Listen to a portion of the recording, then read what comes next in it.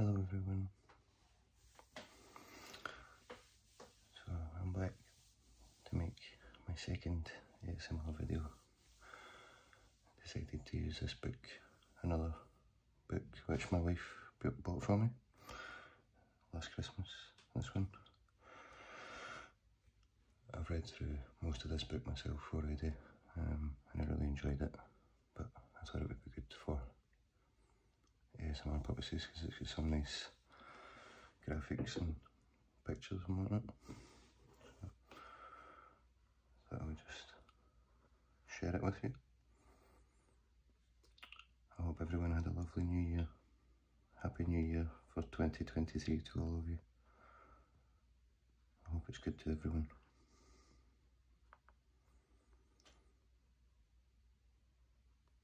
I'm going to make it a good one for myself.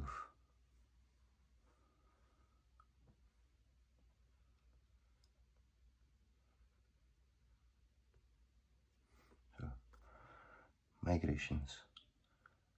A history of where we all come from, with a foreword by David Olusoga.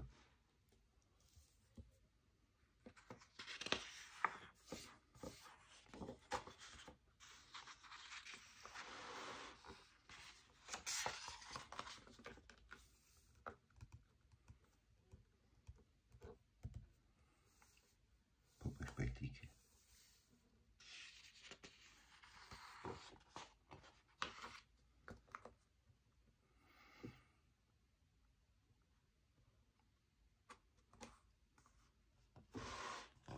Copyright 2022, Dolling Kindersley Limited, a Penguin Random House company.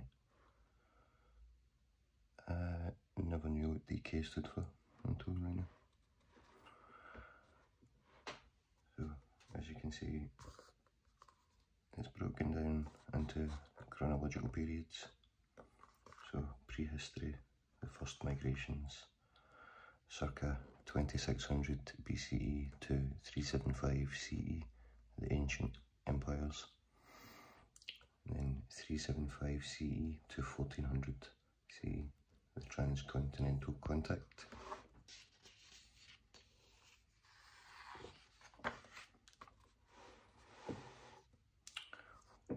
(1400 to 1800), colonization and conquest. 1700 to 1900, mass movement and freedoms. 1900 onwards, decolonization and diasporas. And I believe that is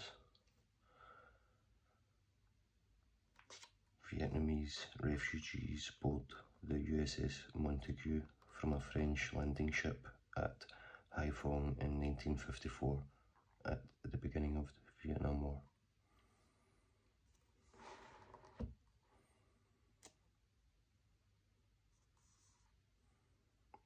So, I'll read the foreword. Foreword. Migration is one of the biggest stories in all of human history and a phenomenon that is set to shape the world in the 21st century. It began over 100,000 years ago when our human ancestors first emerged in Africa, and it was through migration that humans came to occupy most of the world, with migrant communities making epic journeys across land and dangerous voyages over the great oceans in simple wooden ships and boats.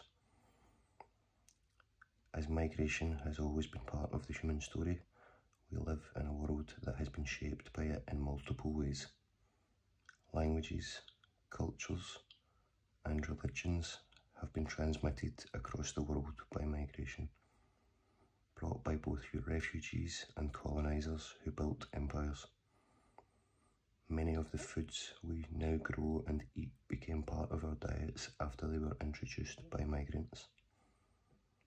Across the world, millions of people have ancestors who, at one time or another, were migrants, while millions live in nations, like the United States and Australia, that were founded by migrants who outnumbered the indigenous people and stripped them of their land. Migration is so old and so vast a story that it is a background reality to our world.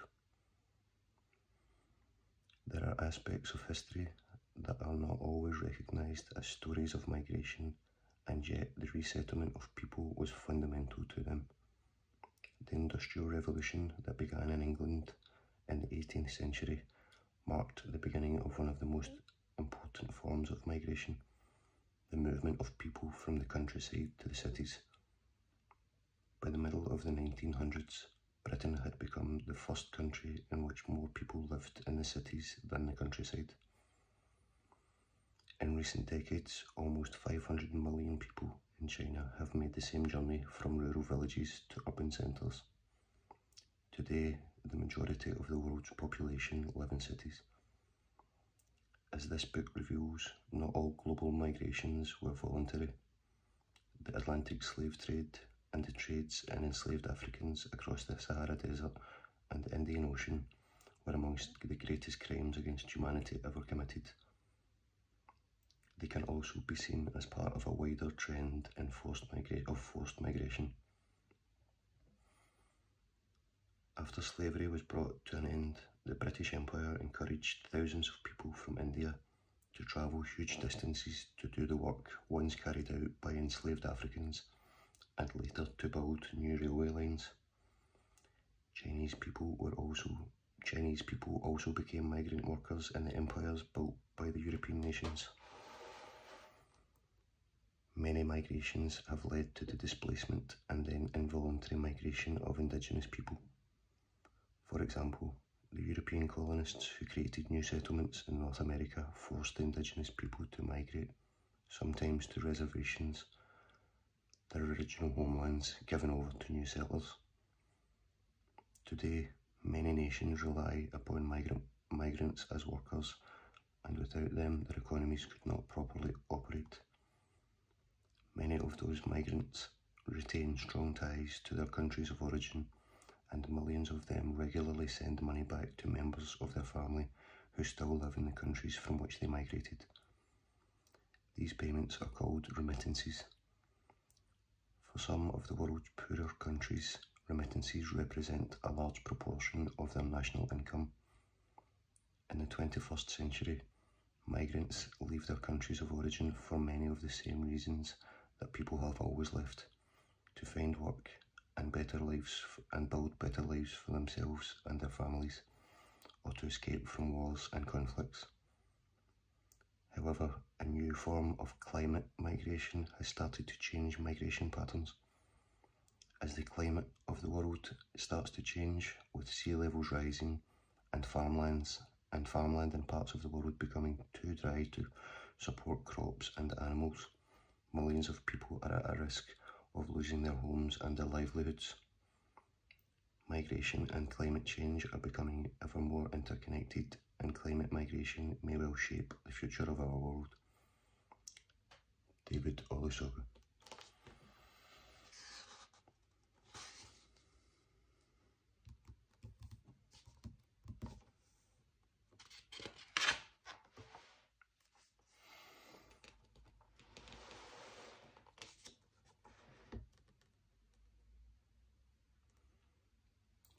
I'm just going to go from the front and just flick through and pick different pages that I feel like reading.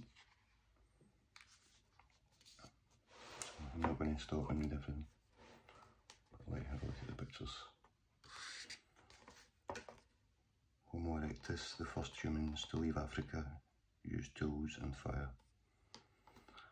This first Australian rock art dates back to 50,000 years ago. That's a long time ago.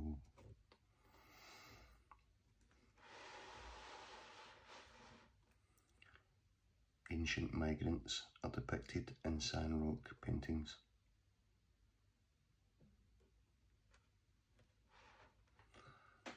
The Sea Peoples battle the Egyptians under Ramesses II.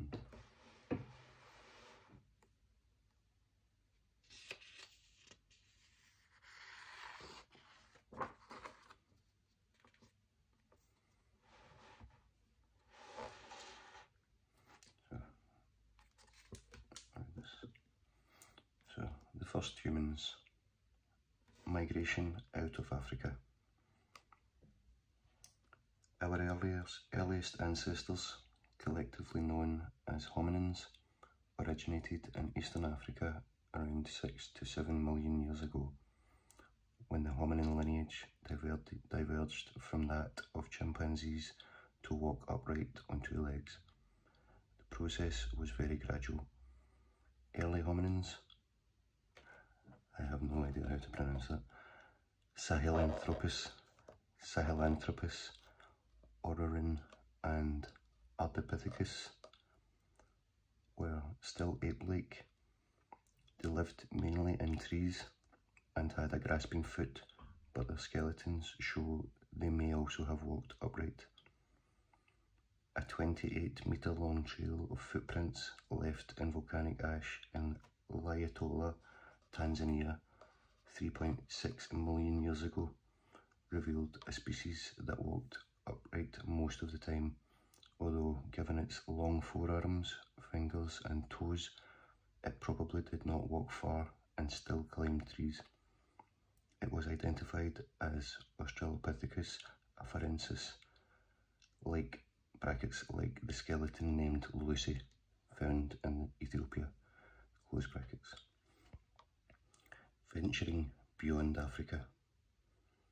By around 1.8 million years ago, the fully terrestrial Homo erectus had evolved in Africa.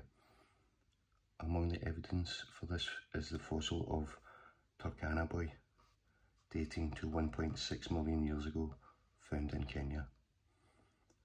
The body proportions are more like those of a modern human, with elongated legs and shorter arms, which meant this species could walk further than its ancestors. It also had a larger brain and used tools. Unlike its predecessors, Homo erectus travelled beyond the continent, possibly in search of food or as environmental conditions changed. They migrated to the Middle East, reaching modern-day Jordan by 1.1 to 1.4 million years ago. From there, they moved into China and Indonesia. Until the 1940s, archaeologists believed that Homo erectus evolved into our species, Homo sapiens, in different regions of the world at the same time. However, experts now believe that Homo sapiens evolved first in Africa about 300,000 years ago, and then migrated in waves, supplanting other ancestral species, brackets, that the out of Africa theory, close brackets. The first of these migrations dates to 100 to 200,000 years ago. These early pioneers went northeast along the coast from modern-day Israel to Syria. However, this wave appears to have died out. A second wave took place about 60,000 years ago, probably along a southern route via modern-day Yemen. Everyone outside Africa is a descendant of those who left in this second wave. At the time of these migrations, Homo sapiens still shared the planet with other human species, Neanderthals, who had evolved in Europe and Asia, and Denisovans, who had settled around 400,000 years ago in Siberia, and then spread south into Southeast Asia and Melanesia. Both these species interbred in due course with Homo sapiens. Our common ancestor. Scientists can trace the evolution and movement of human groups from common elements in their DNA passed down through many generations. Mitochondrial DNA passed down only through the female lines indicates that every human alive today shares DNA from one female ancestor who lived in southern Africa about 200,000 years ago. Nicknamed mitochondrial Eve, she is not our only ancestor, but she is related to all of us.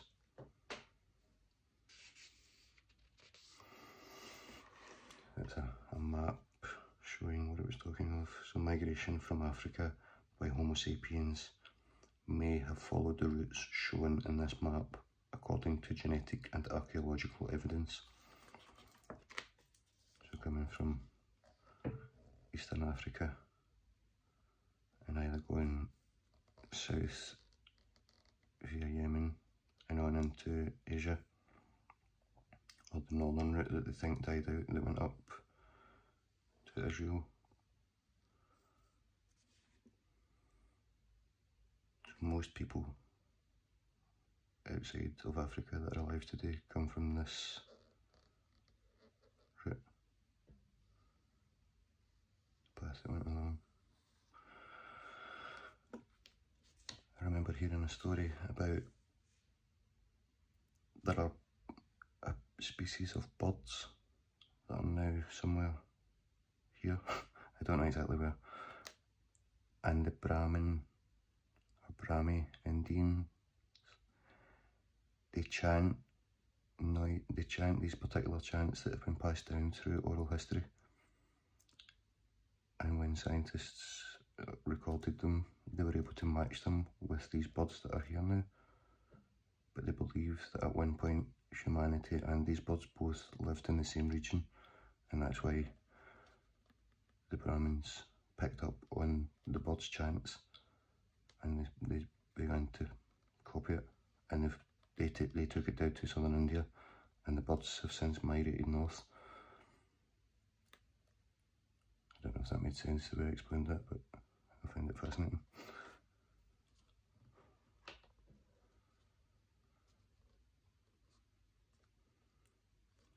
Up here is an example of the footprints that were found, footprints found at Laetoli,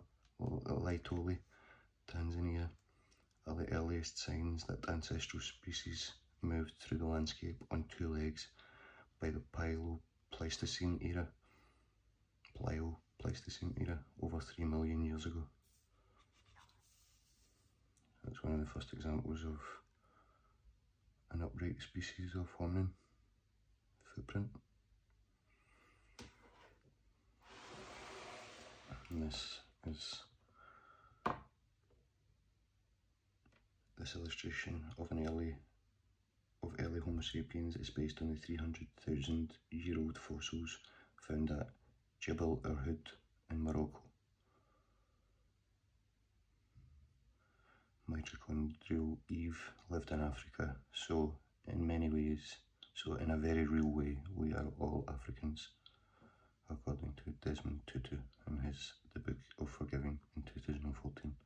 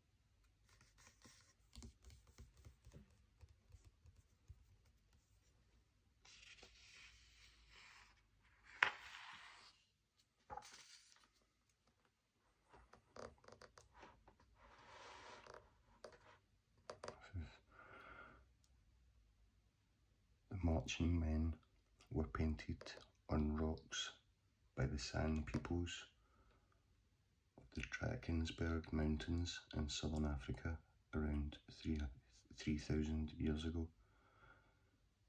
The San are shown migrating eastwards to the coast to hunt for food and resources during the winter.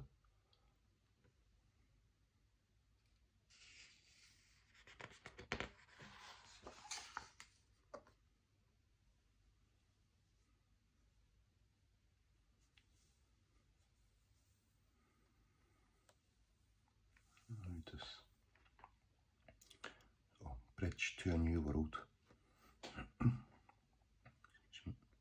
Peopling the Americas. For millions of years, the Americas remained unpopulated.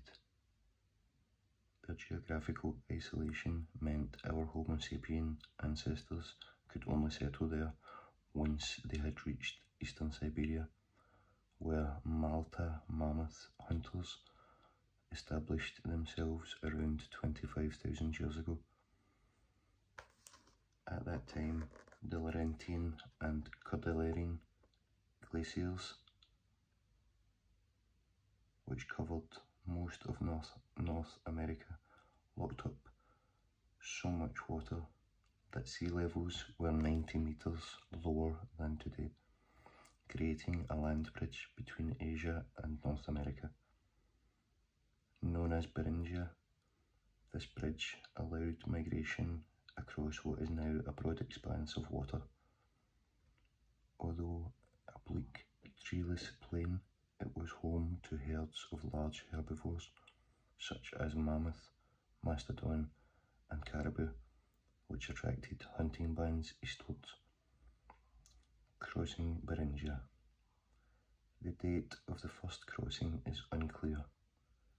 A long-standing hypothesis that the first settlers belonged to the Clovis culture, named after a site in New Mexico, which thrived from 11,500 to 11,000 years ago, has been challenged by recent evidence of an earlier migration. Artifacts, including biface stone blades found at Bluefish Cave in Yukon, brackets, which dates from 12 to 15,000 years ago, close brackets, suggest an earlier crossing of Beringia. Radiocarbon dating of sediment from the seafloor of the Bering Strait has shown that the land bridge was open during a period of glaciation from 25,000 to 18,000 years ago. It then opened again for several thousand years during the next glacial period from 15,000 years ago. Once across, small bands of humans may have pushed inland through gaps in the ice sheet and along the coast in search of shellfish and other marine resources. Their movement southwards appears to have been relatively rapid. A site at Pedra Furada in northwestern Brazil has yielded pieces of stone tools more than 12,000 years old. There is also evidence at Monte Verde too, a site in southern Chile, that humans occupied a cave as long as 14,500 years ago, where they made small fireplaces, built wooden shelters, gathered seaweed, and ate paleocamelids, an ancestor of the llama and alpaca. The Clovis culture. By around 11,500 years ago, members of the Clovis culture were in North America. Their relationship with previous settlers is unclear, and they may represent a new wave of migration, but, like their predecessors, Clovis peoples almost certainly came from East Asia. This theory is reinforced by recent research which has linked DNA haplogroups found in Siberia with those of indigenous Americans, and by linguistic analysis showing parallels between the main indigenous language groups in the Americas and languages spoken in Siberia. Genetics also reveal a clear link between the Clovis peoples, who adapted to the extreme climate changes and the disappearance of large mammals on which they relied for food, to indigenous populations in North, Central and South America today.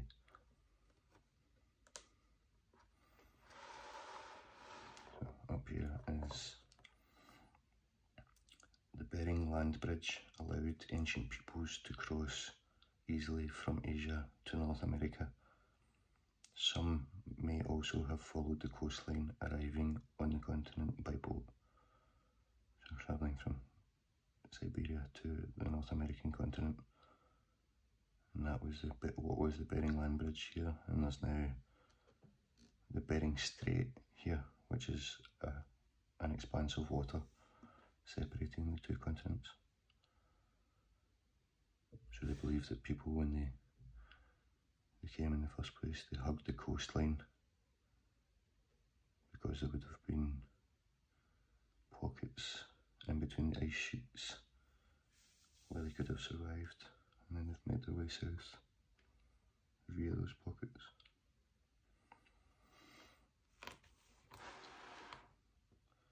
The picture here is this flint spear point, made around 11,000 BCE, is of a type used by members of the Clovis culture.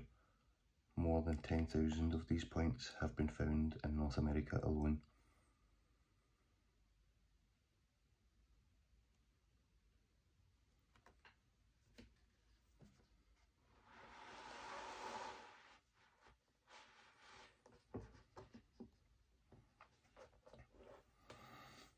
A Stone Age hunter arriving at the borders of the Bering Land Bridge would have had no idea they were gazing at a natural highway into a new continent. That's a quote from Brian Fagan in The Great Journey, The Peopling of Ancient America from 1987. And this woman is La Mujer de las Palmas, who lived 10 to 12,000 years ago, was found in a cave near Tulum, Mexico in 2006. Reconstructions of her appearance supported theories that early migrants to America may have come from as far away as Asia.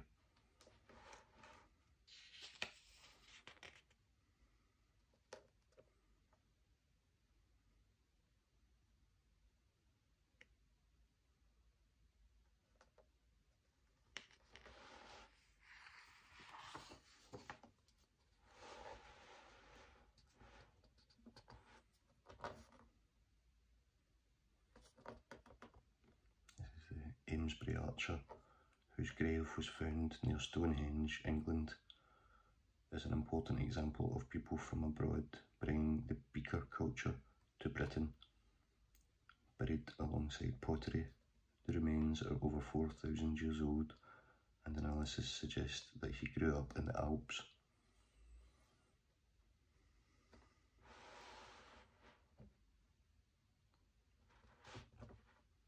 I'm just hovering over each page just so that if you feel like pausing to read it, you can.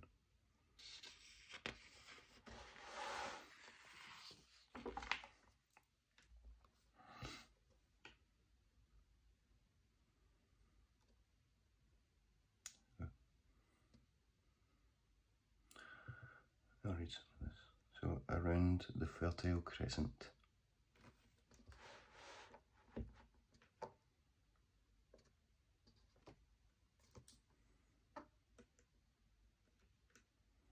The ancient Near East. The advent of agriculture in the Near East and North Africa around 10,000 BCE encouraged people to form the first fixed settlements. As agricultural surpluses accumulated, societies became more stratified and complex, with rigid hierarchies headed by temple priests, nobles and kings. This more sedentary lifestyle did not, however, mean people stopped moving.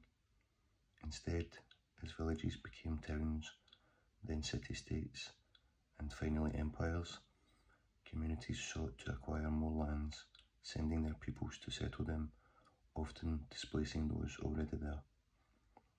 In turn, the wealth of these new states attracted nomadic outsiders, eager to control their resources.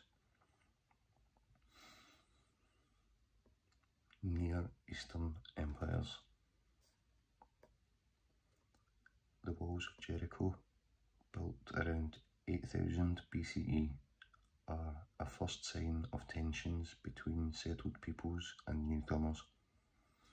Early cities in Mesopotamia, brackets, Western Asia, close brackets, such as Uruk, built around 4500 BCE by the Sumerians, themselves probably migrants from an unknown location, were also attractive to migrating peoples in search of somewhere to settle.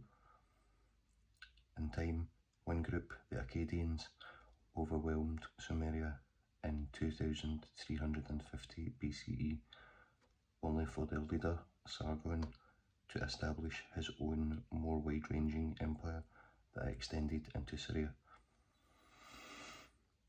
Around 2000 BCE, Sumeria was devastated again by a new group of nomads, the Amorites, moving north from Arabia.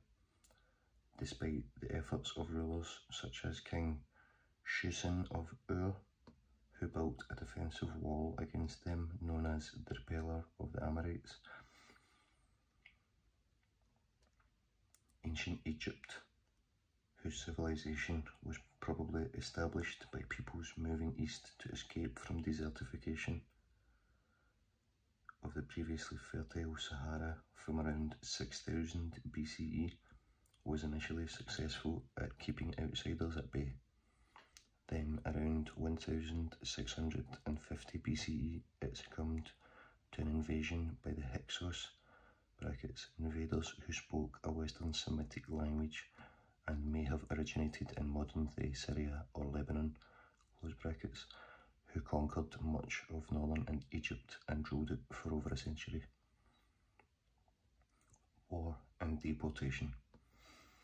When the Near East recovered from the collapse caused by the Sea Peoples, the new empires that emerged from 900 BCE continued to experience waves of migration, but they also employed forced migration as a policy. The Assyrians, who built an empire based at Nineveh (near modern-day Mosul in Iraq), used this to brutal effect. In 689 BCE, their ruler, Sargon II, destroyed the ancient city of Babylon and deported its people to other Assyrian provinces. Babylon, once rebuilt, became the new home of the Jewish people, exiled to Babylonian captivity by King Nebuchadnezzar II after he destroyed Jerusalem in 597 BCE following a revolt. The Jews only returned to Jerusalem when the Persian king, Cyrus I, gave them the right to rebuild the Jewish temple there after he took Babylon in 538 BCE. His policy of tolerance across the Achaemenid Empire's 20 provinces achieved a balance between ethnic groups which, for a time, quelled the cycle of migration and invasion that had plagued the Near East for centuries. So, as was mentioned, the Sea Peoples, so confederations of seaborne peoples, attacked the coastal states of the Mediterranean around 1300 BCE. Although the Egyptian pharaoh Ramesses II initially fought them off, the raids continued for over a century, as peoples such as the Sherden, Lucca and Peliset destroyed cities. It caused a general collapse, pushing Egypt and Greece into centuries of political and economic chaos.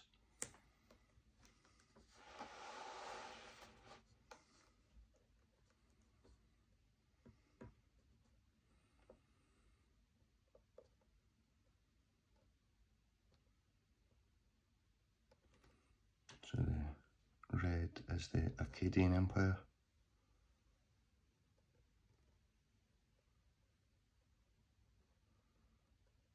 And then the purple is the Babylonian Empire.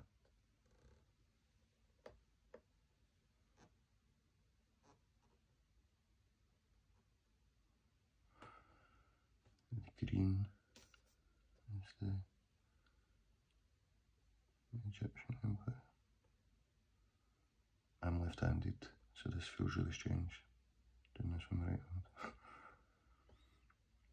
And then the orange is the Hittite Empire.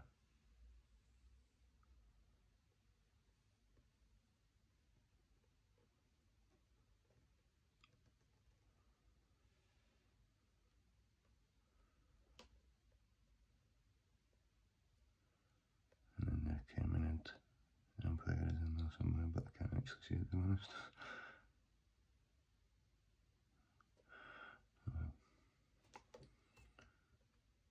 This is a fist-shaped drinking vessel, so it's a cup. Was produced by the Hittite people, migrants to Anatolia. That's Anatolia. Who formed a large empire at its peak in the mid-14th century BCE. Nomadic visitors from Syria, Canaan are depicted arriving in ancient Egypt on a tomb wall at Beni Hassan, Egypt, dating to around 1700 BCE. Bronze head of Sargon, king of Akkad, between 2334 to 2279 BCE, who used forced deportations of conquered groups to maintain control of his empire.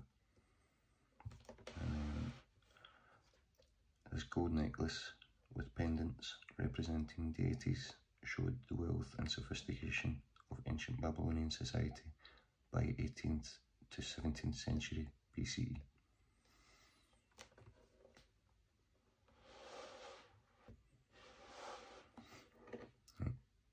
I'm going to leave it there for now, and I'll make another video at some point reading more of this book. I thought that was a good wee sample for you. Let me have a look at the back. We become not a melting pot, but a beautiful mosaic. Different people, different beliefs, different dreams. So said Jimmy Carter,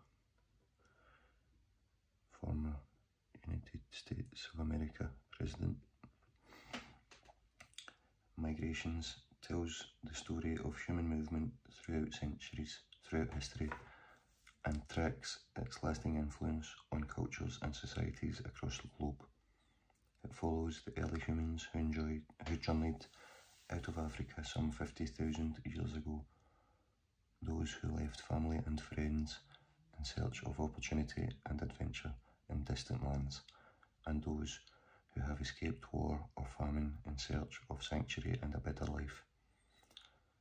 Combining striking images with sensitive narrative and intimate first-hand accounts, it reveals where our ancestors came from and the ways they shaped the place we call home.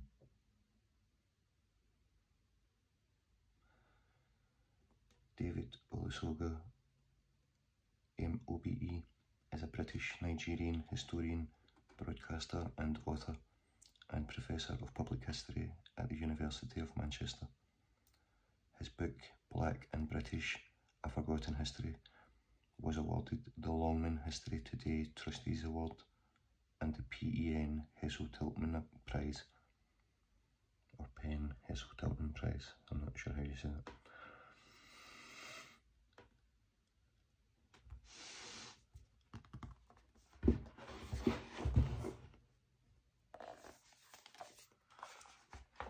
Okay, I'm going to go for now. I hope that's helped you all relax and chill out a wee bit. And if you enjoyed it, subscribe, and I'll be putting more videos on. I intend to try and put on 2 videos each week. I'm going to try and put one on a Wednesday and one on a Sunday, but we'll see how that goes. Anyway, take care, sweet dreams.